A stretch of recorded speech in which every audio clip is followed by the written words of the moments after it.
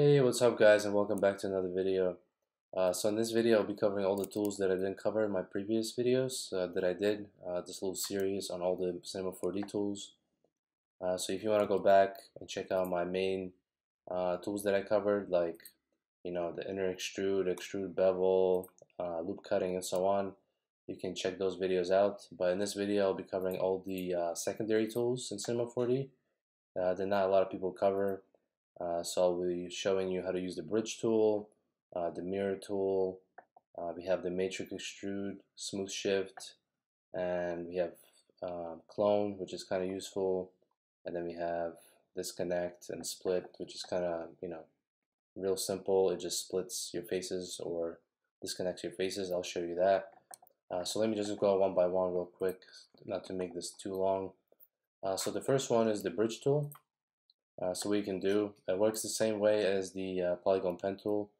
So let me just copy this cube over and maybe rotate it a little bit like this. And also I'm going to connect these two objects by doing connect object plus delete command. So you have one object, and I'm going to go in my face mode, delete these faces. So the bridge tool does the same as the polygon pen tool. If you hold command on your edge and drag it to another edge, it bridges together, but that's using the polygon pen tool. And if you're not a fan of this tool, then you can obviously do the bridge tool, which does the same thing. So it doesn't work in your face mode, just keep that in mind. Just go in your edge mode, and as you can see, it gives you this little highlight on your edges.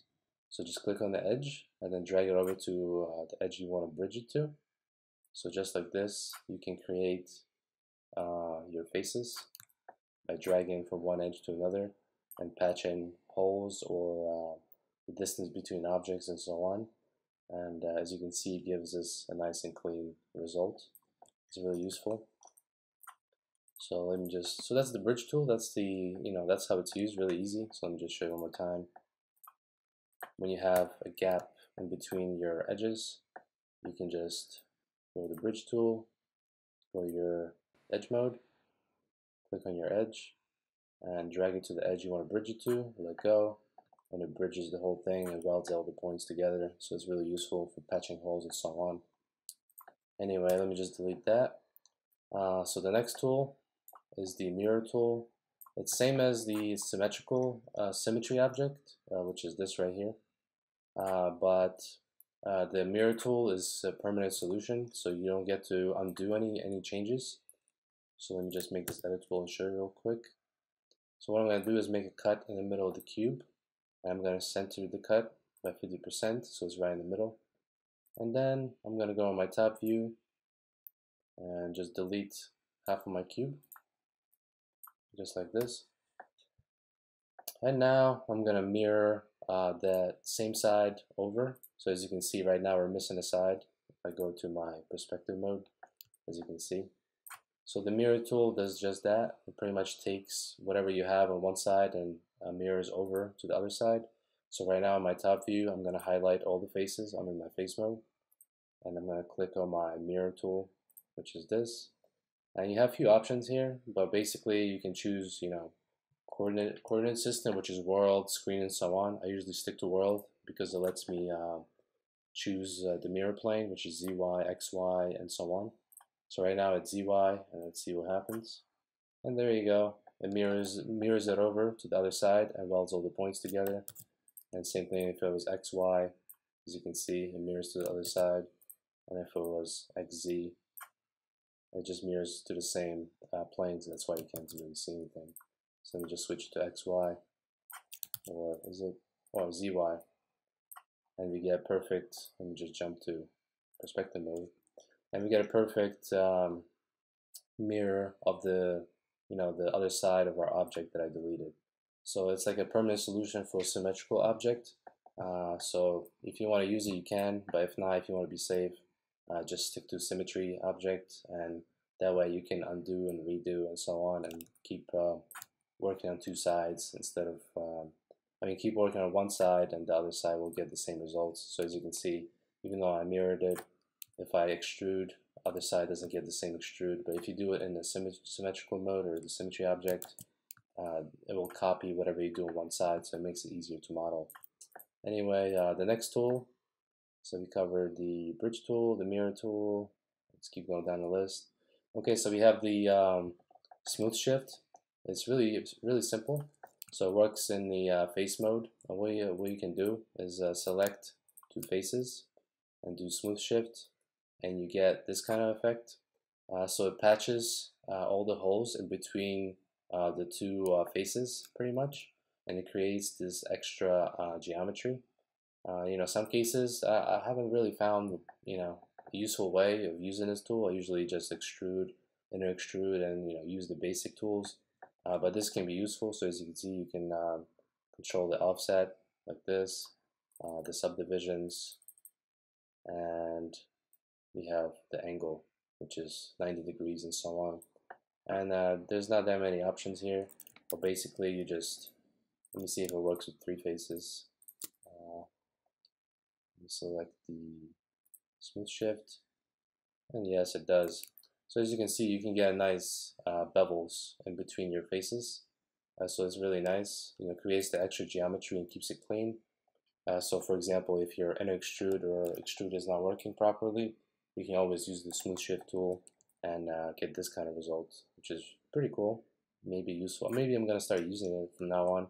I just haven't found, I just stick to the basics most of the time. But this tool is obviously pretty cool. Anyway, so for that tool, that's all it is. It just makes these inserts in between your faces. And let me see, matrix extrude tool, really cool too.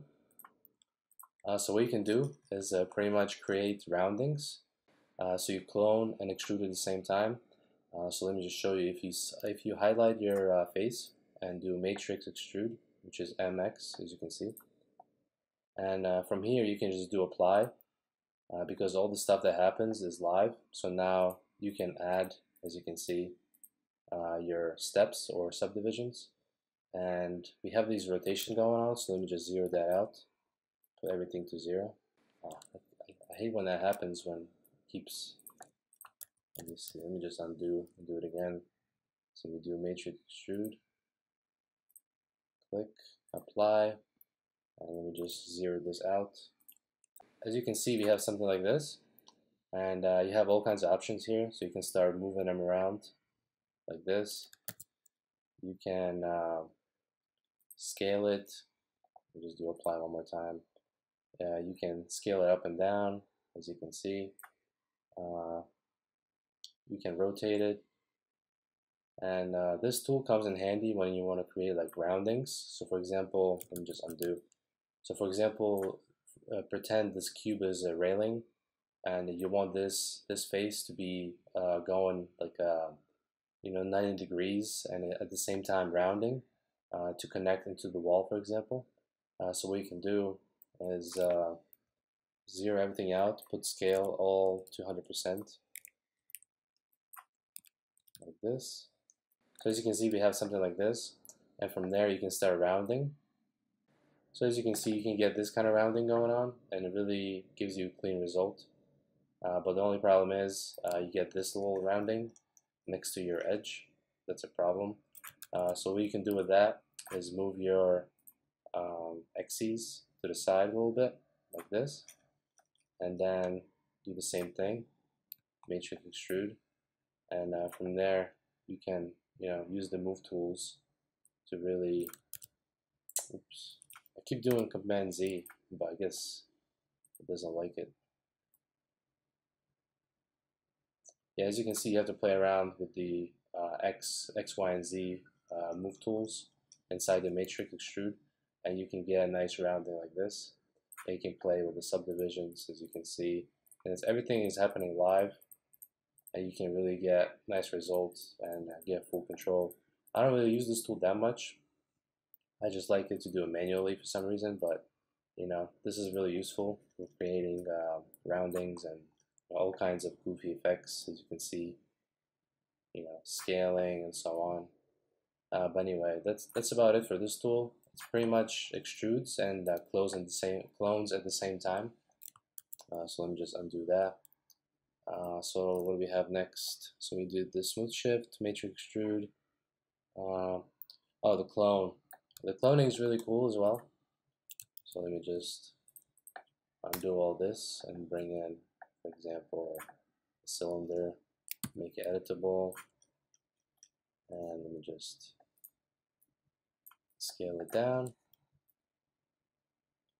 And let's create, for example, some kind of light fixture. So let me just cut it in the middle here, like this, 50%, and then we can optimize the whole thing. And then I'm gonna select this edge right here, the top edge, and I'm just gonna bevel it. So we get something like this. Let me just bump the subdivisions, maybe 3. And also, let me just inner extrude the middle faces. So just pretend this is like a light fixture that you have. So obviously you can use MoGraph Cloner, which is not a permanent solution. You can clone this object as many times as you want. But the clone tool inside the modeling is a permanent solution. So what you can do is select all the faces and go to clone. You get this window here. So you can specify how many clones you want. So for example, I want 5 clones going Z direction, and I want 50 centimeters offset from each one, and then just hit apply. As you can see, the 50 centimeters wasn't enough, so let me just bump it up to 500 to space them out, and there you go. So what you can do is pretty much clone your object, but it keeps the cylinder the same. It doesn't add any different object to your scene. It keeps it under the same object, but you have all these faces to now work with. So not only you have one, this light fixture, whatever, you have a couple of them, and it's a permanent solution. Obviously, you cannot undo it. So you can stick with the cloner, and copy your cylinder or whatever the object you have, and then you can anytime you can undo it or make changes. But the cloning inside the tool palette of the modeling is a permanent solution, so just keep that in mind. Yeah, that's about it for cloning. So you can obviously clone Y, Z direction, the number of clones. You can play around with the scale. So let me just go one more time inside these. Let's collapse. Let me see, where's the clone? Clone here. So you can do rotation, you can do scale, and so on. You can play around with that kind of stuff, and it can give you some nice results. But I usually stick to MoGraph Cloner because it's not a permanent solution, so I can always undo, redo, make changes, and so on. So this comes in handy sometimes, but just I would say stick to MoGraph Cloner and use that one instead. Let me just get a little drink here.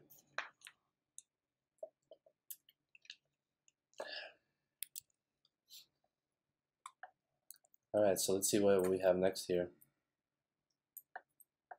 So I did cloning, splitting, and disconnect.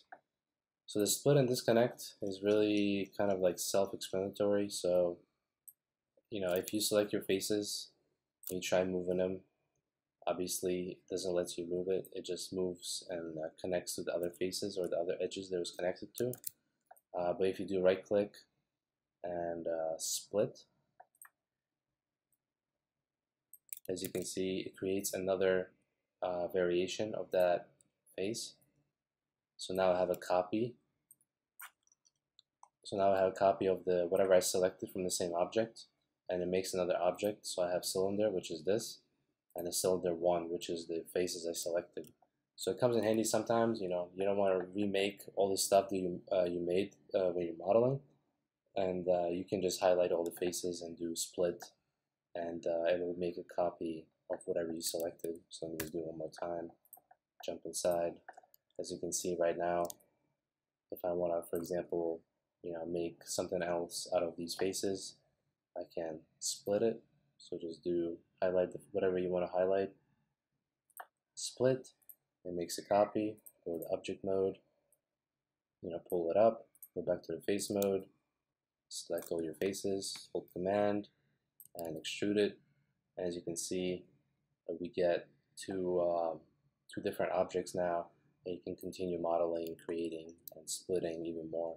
So for example, if I want to do UL and select these faces, split again, it created cylinder 2, go to object mode, pull it up, maybe make it smaller. And as you can see, you can keep splitting, you can keep creating different things. Obviously, you can create all this using the inner extrude and extrude, but splitting comes in handy sometimes to keep track of all this stuff so it's not permanent, and you have your object in sections, and it makes it easier for you to always come back and rename all the objects and, you know, keep your geometry clean, and always, you know, if you don't want this, for example, you always delete it, and it's easier than have it as one object. So that's pretty much you know, splitting. It's really easy. And the same thing, let me just undo all these changes. Undo.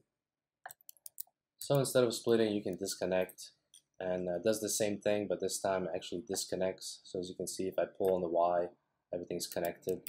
But if I now do right click and do disconnect and pull it up, so it pretty much takes whatever you selected, disconnects from your original model, and you have this kind of solution. So we can do with this.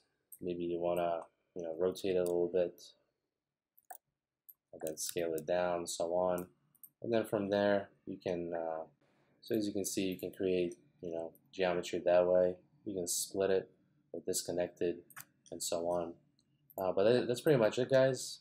This series covered all the different tools, so just go back to my previous videos if you want to see those tools. But I just wanted to make this last video covering all the other tools that I didn't cover in my videos one by one. So thank you for watching. Please subscribe and leave it a like if this video helped you, and hopefully you learned something by watching, or, you know, duplicating what I'm doing. Anyway, have a good day, and I'll see you in my next video, guys.